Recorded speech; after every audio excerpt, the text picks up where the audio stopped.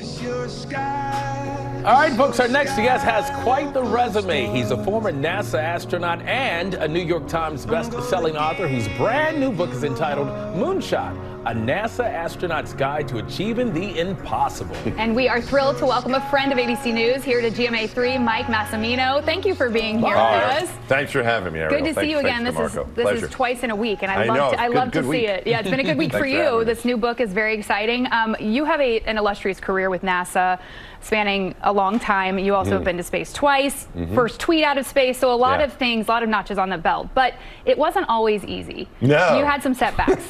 Tell us about it. Yeah, it took me 4 tries to get to NASA. There are 4 different selections I applied to. The first time I applied, I was rejected outright, but I didn't want to give up, so I applied a second time, got it rejected outright.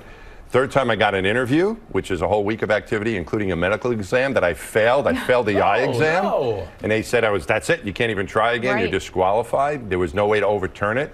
But I found out about something called vision training that was done with children, found a willing optometrist and told her I could be very immature. You won't even know the difference between me and those kids. And I trained trained my eyes and brain to see better, to requalify. No guarantee that I'd even get another look, but I was able to apply again, get another interview, and I got picked on the fourth try. So the idea is perseverance, right? 1 in a million is not 0. There might be a string of zeros is your probability, but there's a 1 at the end. If you give up, that 1 turns into a 0, and you know the outcome. So success is trying in my book. And that was creative. Instead of going through the front door, you went in the window on that. Well, you got to keep trying. You just got to keep trying. That I think is the important thing to remember out of all that. And I'm sure you get this question a trillion times, whether it's at the barbershop, a party, church, or whatever. What's it like in space? And did it change your life, your outlook? It did, DeMarco. It is very magical up there, and you can see the beauty of the planet, which is really indescribable. It's only the thoughts that went through my mind I can share with you.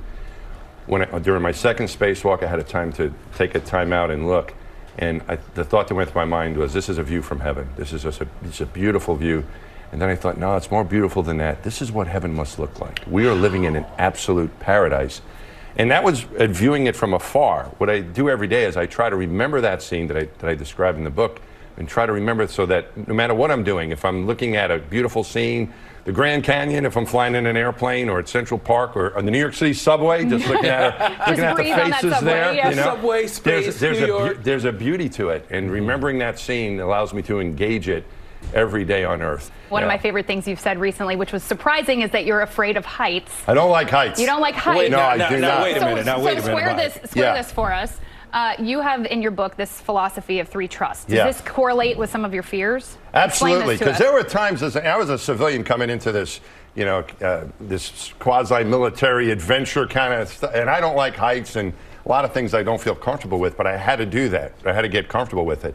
So what I tried to remember whenever I was a little bit worried was trust. And there were 3 trusts that I talk about.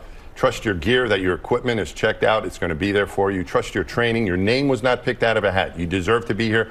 You deserve to be here today. I do as well somehow. So does everybody. We're here for a reason. We've proven ourselves. So trust our training. Trust your team. We don't do these things alone in life. So people are going to be there for you if you run into trouble. So remember those 3 trusts when you get a little worried. And maybe more important, the 4th one is trust yourself.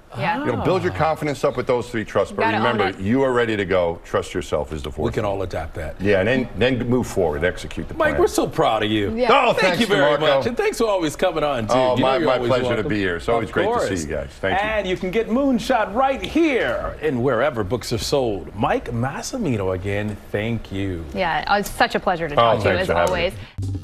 Well, hey there, GMA fans. Robin Roberts here. Thanks for checking out our YouTube channel. Lots of great stuff here. So go on, click the subscribe button right over here to get more of awesome videos and content from GMA every day, anytime.